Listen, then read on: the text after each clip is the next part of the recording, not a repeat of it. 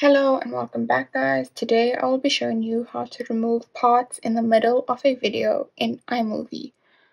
Why would you want to know how to do this?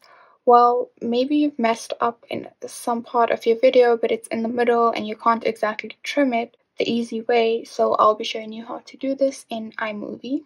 Check out the video description as I will try and leave written instructions there. So let's get started. I've already added my videos into iMovie.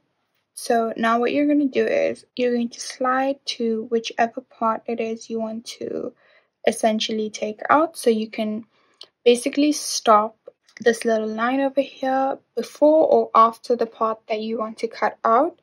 And then what you're going to do is you're going to tap on the video seen here. So if you tap on that, then you can split the video.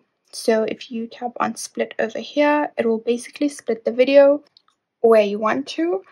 And then wherever the part is, you can basically just trim it out. And that's essentially it.